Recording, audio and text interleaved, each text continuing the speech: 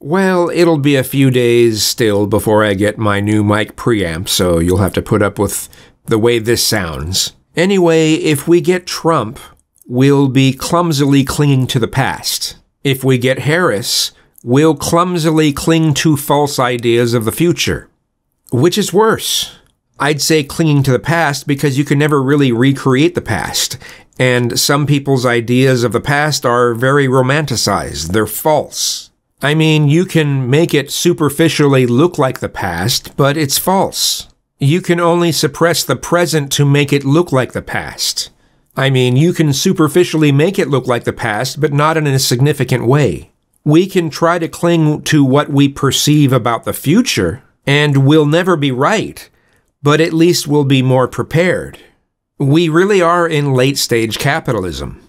I hate it because it makes some of the socialists and communists right about some things.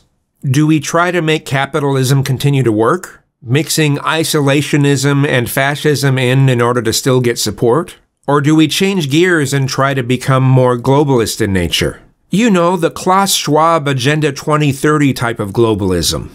The side of clinging to a romanticized period of the past, like the 1950s or the 1980s, obviously rejects so much of modernity, which is fair or at least expected because it's a romanticized fantasy. Those periods were never as good as people fantasize, but they'll cling to those periods nevertheless, especially if those periods were part of people's childhoods.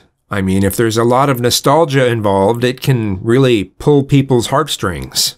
The side of clinging to false ideas of the future rejects so much of the past, which is fair or at least expected because so many of their ideas of the future is a romanticized fantasy, and some of their ideas of the past is a horrible nightmare that is even worse than it really was.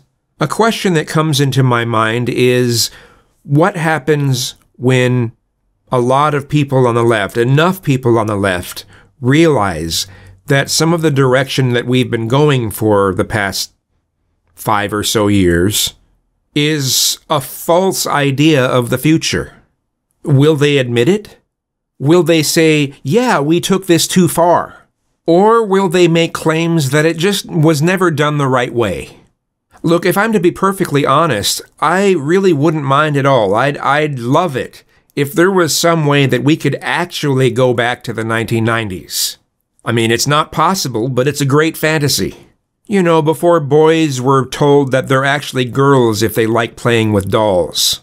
Before the notion that standards of beauty in Western countries is just an extension of white supremacy. Before a standard kiss in a movie was considered heteronormativity.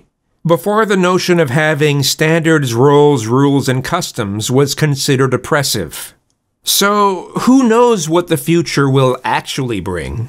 I just hope we can be prepared. Just saying.